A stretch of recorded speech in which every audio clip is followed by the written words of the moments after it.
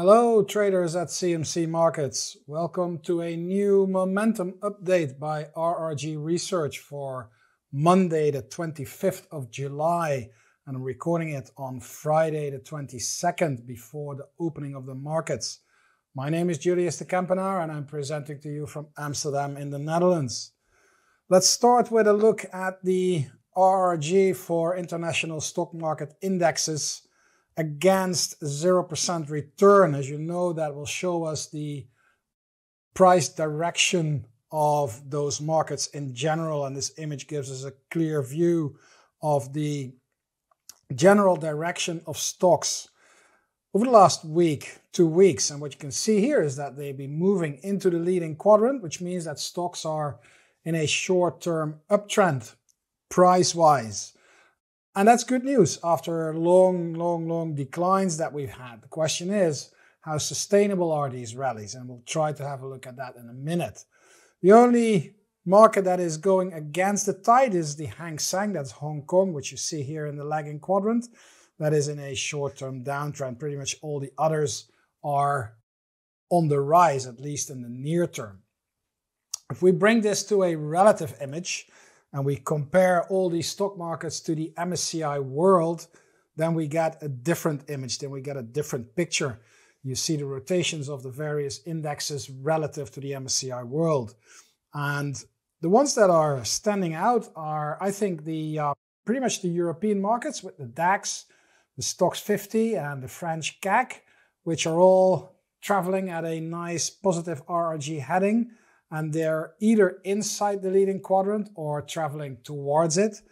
And on the opposite side, you find that a number of the US indexes, the S&P, the Dow Jones Industrials, the NASDAQ, they have turned around and they are now moving at a negative heading, either inside weakening or towards it, the NASDAQ here. The Russell 2000 is still doing pretty good. These opposite directions, these opposite moves usually give us good trading opportunities. It's very well possible to put together price agnostic, directional agnostic trades by buying one leg and selling the other, and the RRG will help you to pick potential candidates for that. The one that stands out for me, the disconnect between Europe and the US is the thing that I'm watching at the moment. And if we look at the stocks, that's the Europeans, the Euro Stoxx 50 index, and I want to put that against the S&P 500 because that's obviously the biggest US widely traded US index. But you could take the Dow Jones Industrials or the NASDAQ if you're very aggressive, because that still has a way to go.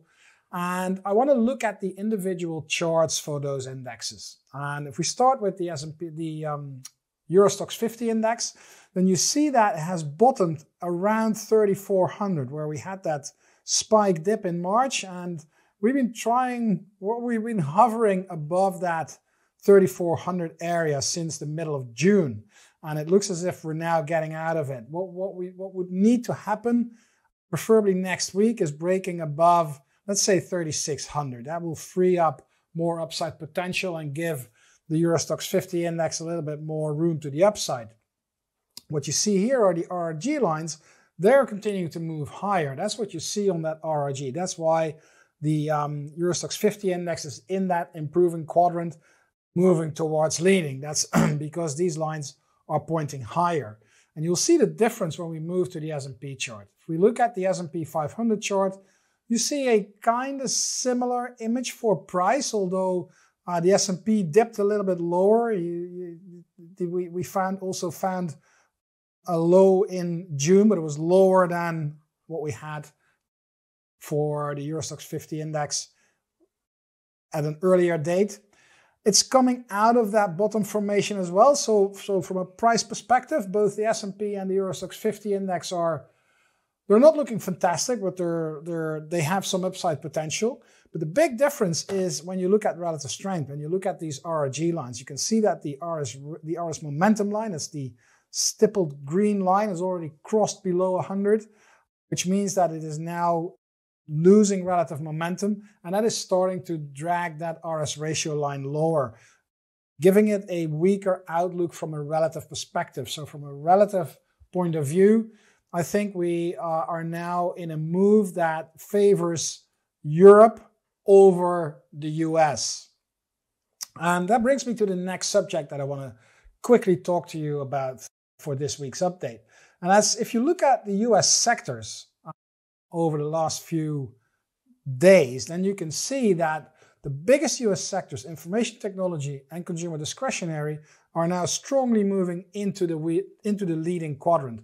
That is these two together are almost 50% of the US market. So that is dragging the stock market up. If you look at more defensive stuff, healthcare, staples, utilities, to a lesser degree, real estate and telecom services, they are moving in opposite directions. So we're in a move that favors growth. Information technology, consumer discretionary are clearly growth stocks, and they are in favor right now. However, the question is, how sustainable is this move? How does that fit in the bigger picture? And one of the relationships that I'm keeping a close eye on is the relationship between growth and value stocks. And you can put that on an RRG, and it looks like this. This is the Dow Jones US Growth Index versus the Dow Jones US Value Index. And the center, the benchmark of the chart, is the Dow Jones US Index. So this is a closed universe. This is everything there is in this universe. And you can see the improvements for growth and a weakening for value. However, if you just look at the RS ratio, then value is in a relative uptrend. It's losing momentum, but it's still in a relative uptrend. And growth is in a relative downtrend. It's picking up momentum, but it's still in a relative downtrend. And that, you got to keep that in the back of your mind. This is a little bit longer term picture than the other RRGs that we've been looking at. This is a weekly RRG. And if we bring that into one chart, if we look at that one-on-one growth-value relationship, then I think that's painting us a very interesting and maybe sobering picture if you want. This is a real long-term chart of growth versus value. You can see that it peaked in 2000, obviously, that's the dot-com bubble, and you saw that massive decline and stabilization, and then it started to pick up again 2007, 2008, but it really started to take off 2014 and then really here in 2018 and after that. For the first time since, let's say 2006, I think there's now a massive top formation in place for growth versus value. This relationship, this ratio, has put in place a massive double top. There's something that you cannot negate. You can't pretend as if it's not there. We had the initial decline and we're now rallying back towards the breakout level. That is what you see in that RRG, where you see growth picking up and where you see short-term growth sectors and growth stocks picking up. But the longer-term picture, the longer-term relationship between growth and value is dangerous. I mean, we've been used to growth beating value all the time. And I think that from a longer-term perspective, that relationship is now under pressure. And it'll be very interesting to see what happens once this ratio goes back to 138, maybe 140 in that ratio number, and how the growth sectors are then holding up. I think we have a long-term turnaround in place. We'll have to wait and see what happens, but please remember that from this point of view, if you take this into account and if you see what I see and see that this is a big reversal pattern in place, then the current rally for growth sectors and growth stocks is only temporary in nature, and it will reverse once this growth value relationship hits its breakout level and will meet resistance and potentially start turning around again. That's it for this week. I hope you enjoyed the show, and I'm looking forward to see you again next week, same time, same place.